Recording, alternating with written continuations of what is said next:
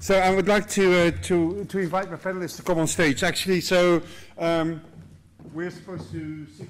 The panelists are supposed to sit in the red chairs, and the little bit wider chair at the end is mine. Yeah. I don't know why actually, but okay. So Eric, maybe if you want to take. I don't have to introduce Eric anymore. I think by now. Guys, just wait for a moment so I can introduce you. Actually, next one is Andrew. Actually, Andrew Steed is the Director of Business Development at ATP Innovations. He's also co-founder of Sydney Angels. Obviously, very well known in the investment circuits around here. Then Francis, you're allowed to come. Well, Francis already you know, he's the Technology Director for Age Securities. Very long history in actually working at banks and exchanges. And then I would like to introduce Nathan Brumby, who is the CEO of Deputy.com, and I'm really proud that Nathan is willing to join us today. I really like the company Deputy.com, and I think soon we will ask Nathan to actually give us a bit of an introduction in the company. It's part of a group of new thinking companies that are really looking at how to use software to enrich your life, and in this case, make life of employees and employers better. And last but not least, Stuart. He is well known in the incubator, accelerator kind of world, definitely from Melbourne on some hand. Very gracefully also has made available to us in Melbourne this afternoon the York Butter Factory, where we actually streaming this one live to. I think there's a great panel to actually ask some questions to. Either use Twitter, or if there's not many questions coming in over Twitter, you can raise your hands, things like that. I have a few questions to start the story off with, but we'll actually keep it as interactive as possible. Nathan, I just told everybody what I love about Deputy.com, so maybe if Eric can move the microphone over there. Nathan, if you could just start off, just explain a little bit what Deputy.com is. I think you deserve some attention for that. Thank you. So essentially what we're all about is using technology to have a far better interaction between employers and employers, particularly in a decentralised workforce where the notion of where you need to be, what you need to do, what you need to know is critically important. Can you guys hear this? Actually? If so, you should have actually waved your hand more violently because you wanted to hear it. Yeah. Can you speak up, or actually can we turn on the sound? Can we hear that? Yes. Good. Yeah. So okay, that's better. So essentially, what we're all about is just using technology to have a better interaction between employees and employers in decentralised workforces. And I guess what the thinking is, I have children. I have a 12-year-old daughter. Her whole world is her iPhone and Facebook and Skype. And there's a couple of interesting things. One is she doesn't ever believe she has to own anything, books and music and computer games. The second thing is she has immediacy of gratification. She wants to know something about her social network, she immediately gets it. And when we send her off to work as a part-time job, probably in a cafe, she'll expect the same experience. She'll expect to get an iPhone, hit a button, know when she needs to work, know who she's working with, know what she needs to do, expect feedback from the management that she's done a good job or otherwise, and know what's actually going on. So our business is all about leveraging Amazon. We're completely an Amazon shop, allows us to go anywhere in the world, but it's all about going into business as diverse as a mechanical engineering business, to a pizza chain, to a cafe franchise, to retirement homes, anywhere where people don't necessarily sit in an office each day. So that's our business. Thanks, Nathan. I made the joke earlier on, Stuart, about accelerators versus incubators. First of all, tell us a bit about what your thinking are. Why are these things so different, and what's important different about it? And can you give us a bit of insight in how the Australian, let's say, incubator/accelerator landscape looks like, and what the important role is that they play? Yeah, sure. So I guess incubators and accelerators is always a hot topic, and we've obviously got quite a few that are coming online here in Australia, and quite a spectrum of offerings as well, from Sydney to Melbourne to Adelaide to now River City Labs in Brisbane, or the York Butter Factory, say, in Melbourne, where we've, rather than go the incubator and accelerator route, but just went co-working and really driving the collaboration and learning between startups as a focal point. There's obviously a nice amount of rivalry which exists, and I think that rivalry is really now extending into the battle for what is finite amount of capital that exists here in the Australian ecosystem. So for us, what we've been really focusing on as a venture capital is building out that ecosystem and making sure the infrastructure is in place so that we, I guess, can see on a higher probability basis and a low cost of sales basis more of the fantastic deals that are in the Australian ecosystem. So, the ecosystem that we've got is one of conservatism in terms of investors out there. We are capital constrained. What we've got is I guess an intellectually rich ecosystem, but our ability to convert that at the moment is quite low. So what we've been really doing is applying as a venture capital a lot of the lean startup principles to identify where are the opportunities existing in Australia, how can we actually capitalise on what we've got, and really taking that step forward. So from the grassroots, there's things like Silicon Beach Drinks, which operate here in Sydney but also in Melbourne. We've got things like Startup Weekend, which is run by the Kaufman Foundation. We then move along the spectrum to essentially things like Aurelius Digital, an angel investment network in Melbourne and also in Perth, equivalents in Innovation Bay in Sydney, where angel investment is now starting to actually occur. So you can see that we're starting to get this flow, and we've got increased activity, and now we're starting to see increased results. So hopefully the certainty can really start to increase. We started investing in January of 2011, and we jumped out of the blocks quick. We did 8 investments, and certainly intend to continue at a reasonable rate of knots.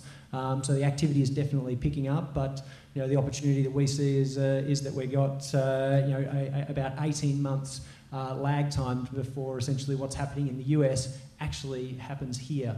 So Australia is really a great place for companies to start, to grow, to leverage some great intellectual capital, and then to also make a jump into global markets using the principles such as the lean startup and variable costs such as that offered by the Amazon Web Services. Interesting, actually, that you early on when you talk about the advantages of let's say the accelerator or the co-working setup. And one of the things that you mentioned is the learning effect. Yeah, I think Eric also emphasized learning. Is it hard for some accelerators or for some, let's say, folks that oversee these startups to really consider learning as being the right outcome of a business instead of actually you capitalizing on your money? Yeah, look, I think that's an extremely good question. I guess hands up any investor who wants somebody, learning on their money. That's obviously one of those things that you're obviously not going to stand up there and actually say in front of an investor or in a board meeting if you've been successful in sourcing investment. But I guess the key thing is those learnings and the collaboration which is now starting to occur across the community. That is giving the Australian ecosystem some semblance of the success factors that are driving the likes of the Silicon Valley. So, it is the collaboration that occurs. It's the mentorship. It's the people that have actually had the experience of growing an entrepreneurial business that are now giving back. That's really making the difference and seeing that the Australian market, despite really low levels of capital, is starting to gain a level of traction. Maybe Andrew, maybe we can follow up on this one. One of the things that Stuart mentioned was going global. Is that do you feel that, you're an early stage investor, or at least at one part of your business is early stage. Do you really pick companies that have sort of that DNA already in them, that they can go global, or is a focus really can companies succeed just in the Australian market? It very much depends on the type of business. So there are businesses within Australia that have both enough market reach and enough acquirers to make it viable in Australia. I think we all look to the Valley as the mecca for startups. But one of the changes that's occurring particularly with a sell, but some of the corporates starting to invest in Australia, is that they are showing that businesses can be built in Australia with global reach. So that Alassian, 99 Designs, Tiger Spike, there's a whole lot in the last couple of years that have been invested from, I mean, what we would rate as serious investors from a US perspective, and it's given a lot of validity to the businesses in Australia, so they can build and grow and maintain their headquarters here, but they're credible on the international scene. So it's actually a really important change from them reaching out, but also from the local investors seeing that there's a path for them too in terms of bigger amounts of capital. Which but on the other hand, companies like freelancer.com, realestate.com, Seek, others, locally listed companies, I mean, you can build a very successful business just targeting the Australian market. Absolutely. There are some, group buying, classifieds. There are a whole lot of markets that you can build just locally. But there are also, a startup needs to find its niche, and in order to do that, it may need to reach globally. And so that opportunity, I mean, it's not just that, it's also being an Australian company that can sell. Because one of our challenges is disappearing overseas. So the companies and the people leaving Australia and actually leaving a void here. And actually what we're finding now, and particularly like StartMate, one of our most effective, most successful accelerators, second round now, they pitched today at 500 startups in the Valley. It would have been a couple of hours ago, I think now. And the whole mentor team are all Australians. Some of them are living over there, and some of them are living here. But actually, it's been a very effective collaboration between the two groups, and they're absolutely driving that connection into the Valley. And some of those businesses will stay, but a whole bunch will come back here and maintain a business that probably covers both territories. Are there unique sides to, let's say, being a VC in Australia versus the rest of the world, or maybe even VCs here and VCs, let's say, in the rest of Asia, given that we're streaming this around the region? Are there particular differences, or is actually just investing? So, I mean, traditionally in Australia, there hasn't been big funds. So the smaller investors have moved themselves up the value chain. And so Angel is going into businesses that have got revenue and customers. So there's some proof that they're going to make it in the world. So the smaller funds in Australia have moved further up and are investing in businesses that otherwise would have traditionally been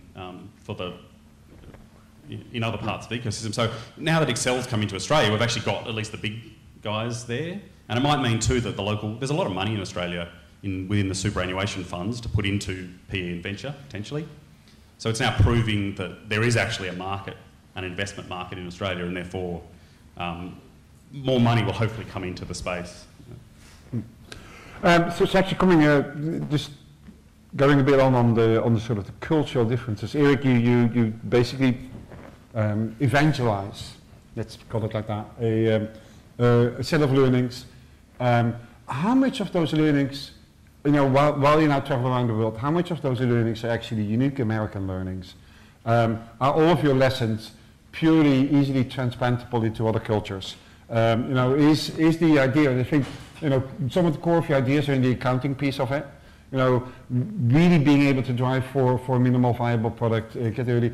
Is that something that is just acceptable for business worldwide? Well, I certainly think so, because I travel around the world and talk to people about doing it, so, better be. Look, when I first started doing this, I actually didn't know. The first time I traveled outside the country, outside of America, to talk about this, I often met audiences that were very skeptical, that said, look, sure, in America, you could just walk down the street and brag about what a failure you are and everyone thinks it's great, but in our country, that's frowned upon. It can ruin your career, it could bankruptcy laws. I mean, I've been, some places really have quite serious public policy challenges. But first of all, I feel like people basically consume information now about Silicon Valley as if it was a reality TV show. But it's not. Those are real people, and they're marketing to you. It's a message that we put out about how great Silicon Valley is, so that if you ever have any successful companies, you will send them to us. Listen, I got no beef with that. I live in San Francisco for a reason. I do think it's an amazing place to live, but the grass is not as greener as we make it out to be. And in fact, there's a lot of serious academic research where people have studied what makes Silicon Valley and places like it successful so that those elements can be replicated. And the challenge is that the recommendations of that research are just not very exciting. You can't, it's not like if you build a stadium, then you'll be fine. It's not like big infrastructure that you need. It's very soft cultural factors. It has to do with being open to failure. It has to do with allowing people to move and share ideas across firm boundaries and stuff that doesn't get public policymakers that excited. But the reason that I'm especially skeptical of the idea that any specific business methodology has cultural roots is that that was such a big issue with lean manufacturing. Especially in the United States, in the 80s and 90s, there was this big thing about Toyota and the Japanese, destroying American manufacturing, and there was a lot of scaremongering about it. And the very easy explanation for how come Japanese companies and American companies who make the exact same product, they're better at it than we are. Well, it's easy to, like, people made all these crazy, interpretations about, it has to do with Zen Buddhism and it has to do with the Japanese culture of this, and just whatever excuse we could find. Like, they're different from us, so it's unique to that culture. And those explanations were thoroughly and completely debunked. In fact, Toyota now, I think, operates as many factories in the United States as it does in Japan, and has the same level of reliability and quality using the Toyota production system in America. And if you read a book, there's a great new book that just came out from the same people that wrote The Toyota Way about how that translation was done. It's not that everything is exactly the same in America that it was in Japan for Toyota. It's that if you understand the underlying principles, you can then figure out how to translate them to your unique circumstance. And I think that same lesson really applies when we're talking about developing startup hubs and ecosystems. The information about the principles of how to create entrepreneurial hubs is out there, but what I would urge you to do is, instead of spending your time thinking about all the great things that you heard supposedly Silicon Valley has, instead try to think about what are the strengths that we have, and then how do we translate those strengths, combine them with these principles that we've learned about from all these other regions to invest locally and build the best hub that we can. So actually, coming on to the strength, maybe Francis, maybe you can comment on that. You guys are clearly a very diverse group of people that come together in a maybe a somewhat hostile environment. That's right. Yeah, that's a big risk. So how does the diversity there actually helps you guys be successful? As you said, it's we are operating in an hostile environment, but it's we are a fully regulated business, and as Eric said earlier. Being lean is not about the type of environment you are operating in. So for us, having this variety of skills and experience, and was great to get started. And then with the tools that we had at our disposal with AWS, we were able to make a huge difference. I talked earlier during the presentation about the cost saving that we are able to make every day. That's good, but the other element that is really important for us is the peace of mind, knowing that we have today everything we need for the future as well. So for us that's a key element. So the focus, the team and the management team and everybody in the company can focus on actually generating value and not worrying about anything else. So and through diversity of experience, we can actually boost the business. So do you actually have a pivot meeting planned? Oh, sorry? Do you have a pivot meeting planned? Yes, we do. But actually myself, You don't have to answer that one, actually. Given that we have about 15 minutes, is there anybody, I can keep on asking questions, but is there anybody in the audience that has a question that you would like to have answered? There's someone with a microphone running down to you right now.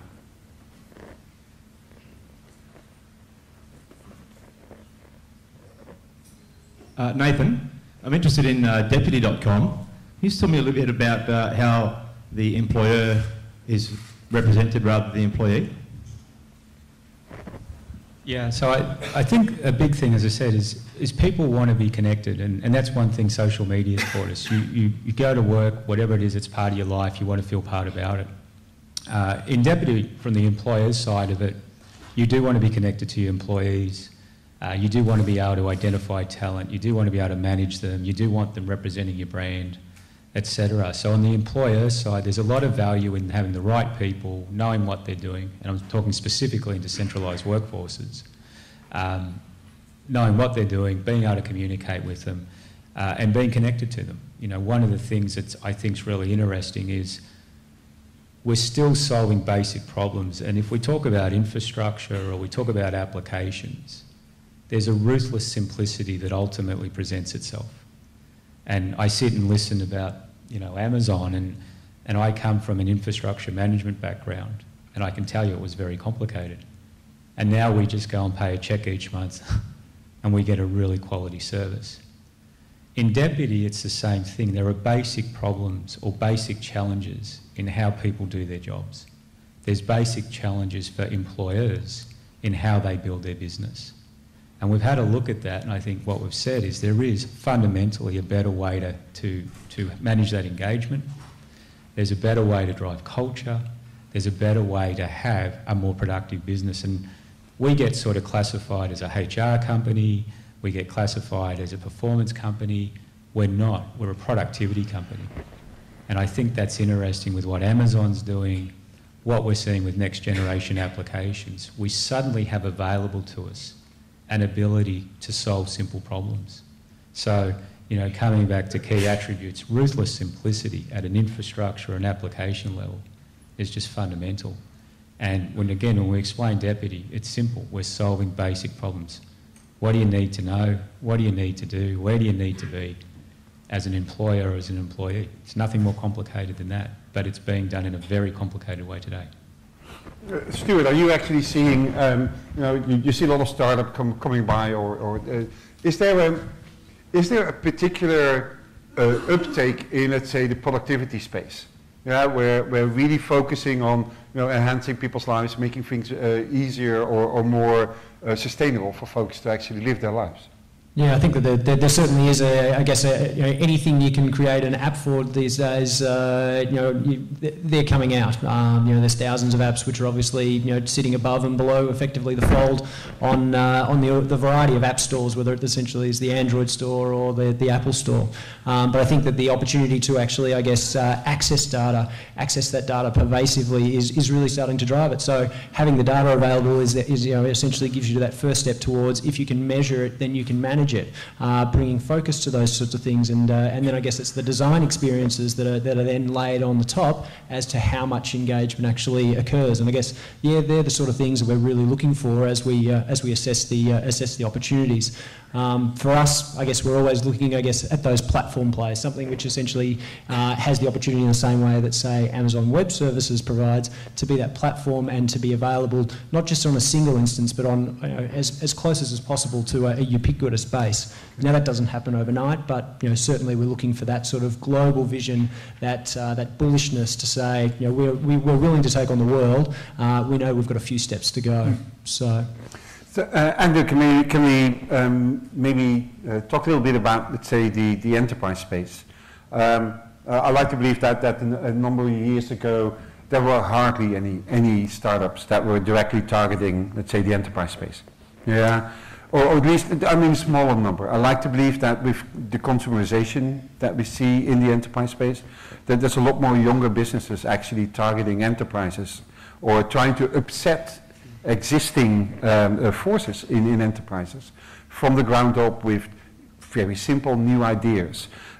Is that something that you see happening as well, and is that something that you really would encourage? Yeah, absolutely. So ATP Innovations, next to this building, is the incubator I work for. We have 50 startups in there, 300 people. 95% of them are targeting businesses as their customer. So, and we're broad brush, so life science, engineering and IT. But so absolutely, for me, because my experience there is selling to businesses, so much simpler. So you save money for them or you make money for them. So the proposition of an application is simple. Consumers, I don't understand. They're way too complicated. So, in a sense, enterprise businesses are much easier to pitch. You have to prove out the model. So yeah, but on the other hand, I'd like to believe that was also using, let's say, the old style licensing models with, big seats, the subscription numbers and things like that. I like to believe that the modern enterprise vendor has licensing models that are in line with, let's say, cloud, others, a pay-as-you-go model, way more flexible terms for enterprises. Is that something that you see coming back in your startups? So I mean, for me, it's hard enough getting a product to market. So the business model, if you need to sell two things to them, a new business model along with a new product, then you're giving yourself twice the challenge. Enterprises are now being trained to, in the subscription service, and so, I mean, for our guys, really the recommendation is to follow whatever they're used to buying. And I think there are opportunity in evolving business models, but creating a new one is the role of Apple and other people. So it's, let them train corporates, and then we'll sell. Okay. So basically, your advice to startups in the room would be to still stick with traditional business models? All I'm saying is, if you're selling to traditional people, you need to sell traditional models. That's what. So don't double the challenge. Okay. So it depends, and we can create. Nathan, maybe I think Nathan has an opinion on that. No, I have an opinion on that. Yeah, I do. I mean, I come from a very large enterprise business, and I mean, here's what happened. We'd go out and probably take about 2 years to sell you the product. Would probably take about 2 years to install it. So at this stage, you're about 4 years into it, and then after about another year, you'd probably decide you didn't like it, and you'd go to the next vendor. I mean, that's it, right? And in about 2008, when this started to change, again at an infrastructure level initially, the whole idea of what's now transpired turned absolutely everything upside down. We had to rethink our sales strategy, our consulting strategy, our marketing, our go-to-market, our product management, absolutely every part of our business. And if you have a look at it today as advice, everything that you knew about that world is very rapidly changing. So this concept of just in time, this concept of immediate gratification, this concept that you have frictionless adoption is now what everybody wants. If you're in the enterprise space, you've spent 20 years getting screwed, right, by major vendors. And I'm saying this because I know I'm holding you all from drinks and I've got to keep you entertained, but that's what was going on. So you've got 20 years of companies going, we've had enough of that. So virtualization has been huge. Ability to get enterprise applications very quickly, like ServiceNow, SolarWinds. There's some very large enterprise applications in that space. And I will admit, like Eric, I'll have a bit that a mea culpa. In 2008, with the company I was at, I voted not to buy SolarWinds. I didn't see how that could work in enterprise network management. I think they're doing about 150 million today, so not so smart. But everything's turned upside down. And when you're looking at startups, that whole idea of being on the edge and fundamentally innovative and different to everything you've known is how the game's getting played. And I can go back to 2008. We tracked Amazon, where I was. We were very interested to see if anybody actually would use this stuff. We weren't convinced. But that was because we were coming from a large enterprise background. We look at it now. I'm the biggest advocate of Amazon, because the ability to, again, to be just in time, get what you need, move very fast, get instant gratification, have frictionless adoption. That's what the software world's about. And the other thing I would debate, there is no idea now or notion of enterprise software. There's problems that need to be solved, and there'll be products that solve them. It doesn't matter where in the world they are. It doesn't matter who's built them. If they solve a problem, you'll buy it, because it's a very competitive world. I'll shut up. There's another question over there. Please do so. This question is to Eric Ries. Eric, I'd like to hear your thoughts for startups around conversion ratios and pricing strategies. In general? Yeah. Hypothetically speaking? What's your real question? It's okay. You should know entrepreneurs never ask hypothetical questions. So if you have a specific thing, if you don't mind talking about it in front of 5,000 people, what is it? No, my question really is that a lot of startups do exactly what you said, put a 10% conversion figure in the business plan and those sorts of things. Can you run the same level of testing around your pricing strategy as you can around your product strategy? Yeah, thank you for that question. Yes, the answer is yes. And like when we were building InView, we really had no idea what the pricing should be. We were trying to sell people virtual goods, and now this is cool, but at the time people thought this was absolutely crazy. Or in America, they'd heard that it's happening in Asia, but they're like, Americans are not going to buy virtual clothes. That doesn't make sense. They didn't understand, because of course, everyone wants to jump to cultural differences instead of understanding the thing. So what's a virtual T-shirt worth? Is it, and we tried everything from, we've tested prices across 2 orders of magnitude, right? Should it be 25 cents or $2.50 or $25? Really wasn't clear. So we tried all of those prices. And we, just trying to understand what's the conversion rate. The nice thing about having a pathetically small number of customers is if you screw up, you can apologize. So, when Amazon changes the pricing on people and does tests to charge different people different things, like that could be a huge issue. But when you have so few customers that you know all their names individually, it's no big deal. If anyone's upset, you are like, oh, I'm so sorry, we'll make it right. So actually having that kind of small micro-scale community is a great time to do that kind of testing and figure out. I will say that none of these numbers matters in isolation. So the other thing people get really focused on is, okay, I'm really curious about this conversion rate or this, pricing or this lifetime value or this level of engagement. All the numbers have to add up together to produce a functioning business model, and they magnify together. So like we had a very specific belief about what the conversion rates at InView had to be for us to be successful, and we had a very specific idea about what the lifetime value of a customer had to be. And it turned out that when we actually started measuring things, our conversion rates were a lot lower than we thought, but our lifetime value was a lot higher.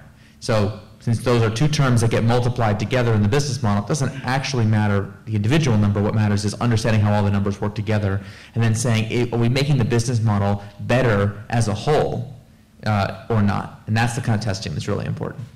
And I also think that actually honest communication towards your customers there really helps a lot. When we did Amazon S3, the first service that we launched, we actually didn't charge for request rates. I mean, to be honest, we were making up.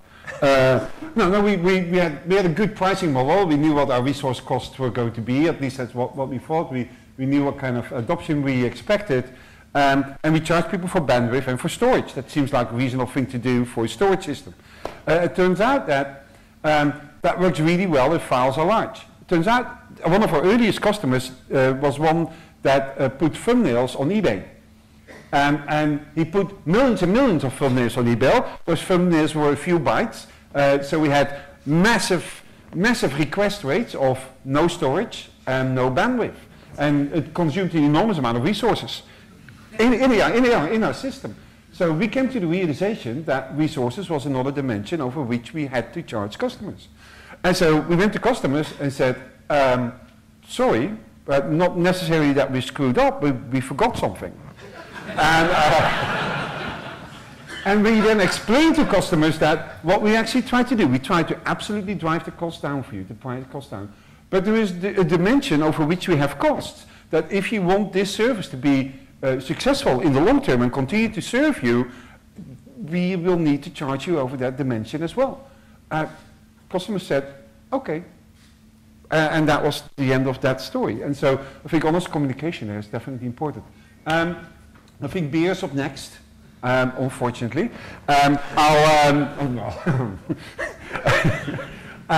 Each of these gentlemen have been asked actually to give some parting thoughts in 140 characters. So it looks like they had forgotten this particular piece. While they are thinking about that 140 characters, I've been asked what the story is behind the t-shirt. Yeah. So one of our customers, actually, so this is a Chaos Monkey. Netflix, one of our larger customers, on our platform with a very, very widespread distributed architecture, decided that they wanted to make sure that their environment was absolutely rock solid fault tolerant and that no failure could actually bring their system down. So they built a software component called Chaos Monkey that randomly shoots down virtual machines and takes down databases.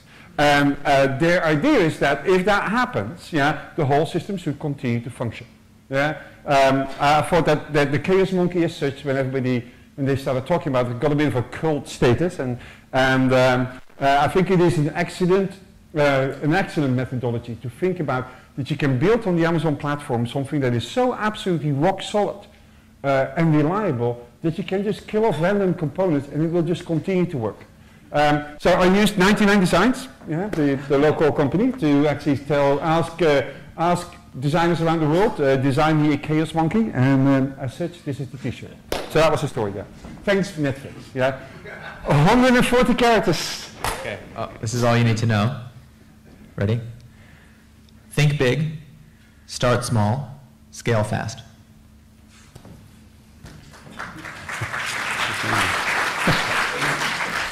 140 or less. Yeah. Yeah, I like to do a bit of counting a few times.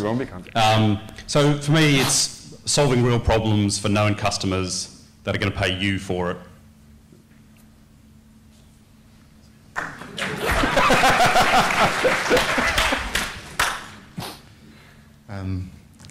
We run a trading platform in the cloud. Your app will run just fine. Start your journey now. Okay.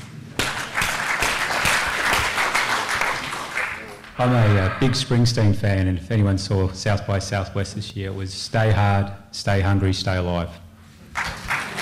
And keep yourself out of the rain. Okay, fine. That was If you're passionate about something, test it, create a movement around yourself, commit to it fully, and just get stuff done.